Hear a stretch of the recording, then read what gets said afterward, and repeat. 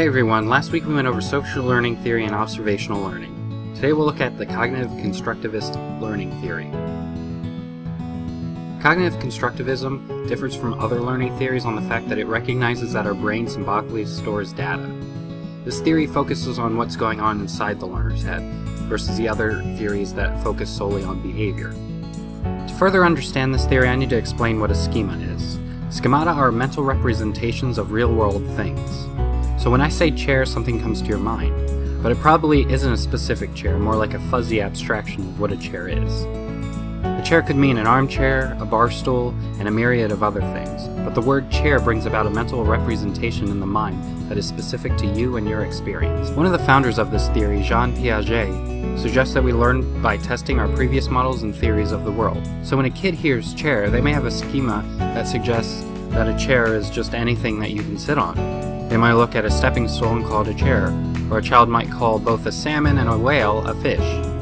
How might the child differentiate between the two? Piaget suggested that there is an underlying force that moves development along.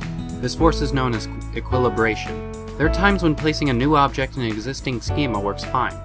If you call a trout and a salmon both fish, it normally isn't a problem.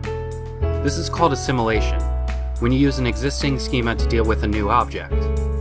However, sometimes a new situation or object won't work with an existing schemata. This is where that equilibration force comes in. Piaget suggests that an unpleasant state of disequilibrium occurs when new information doesn't fit with an old schemata. Usually to reach equilibrium, you'll readjust your schema to something new. This is accommodation. So a child may call a giraffe doggy because they both have 4 legs. However, eventually she will learn to create separate schemata for both giraffes and dogs. Interestingly enough, this happens with prejudice as well. So someone may have grown up with a stereotype schema towards another cultural group, and then that same person may be in an environment that encourages real interactions between them. This leads to cognitive dissonance between what the previous schema represented and the reality that this person is actually faced with. This leads the person to reevaluate and readjust their schema. I feel like I should emphasize that everything I've talked about so far happens in every developmental stage. Piaget's focus was children, however his theory generalizes to adults. I'm not going to go into Piaget's stages due to some controversy. Some psychologists view his stages as unnecessary and development as continuous.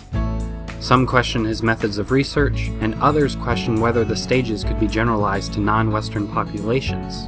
Piaget's constructivist theory suggests several ways to go about learning. One is discovery. So trial and error actually help us test out our pre-existing theories. Another way is to build off of pre-existing schemata. So this is why our current educational system goes from basic math first and builds up to things like calculus. In the real world, building upon previous knowledge not only helps you understand the new knowledge, but also can alter the meaning of the new knowledge, giving rise to new information altogether. The last aspect is that we need to come into contact with others.